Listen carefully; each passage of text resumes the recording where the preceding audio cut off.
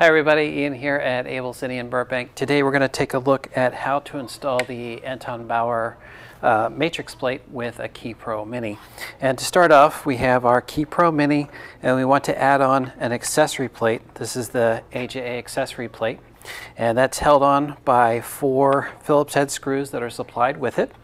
And you just want to attach it in such a way that these bevels are inwards for the tie-down screws. Now that we have the plate installed on the KiPro Mini, we're ready to put on the matrix plate. The matrix plate is held on by 4 10/32 1/2 inch length screws, and they are going to attach here and here. And keep in mind, when you put your matrix plate on, you want to make sure that the drilled out section here is facing away from the plate. This is going to allow the 10/32 screws to go in and be flush now with the surface of the matrix plate. The next step is to install the gold mount plate, which will provide power to our camera and also to the KiPro Mini.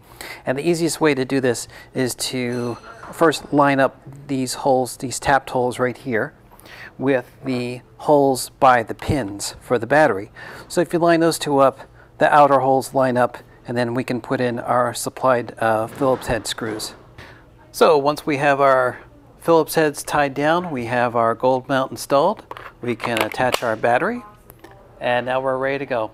Thanks for watching. I'll see you again soon.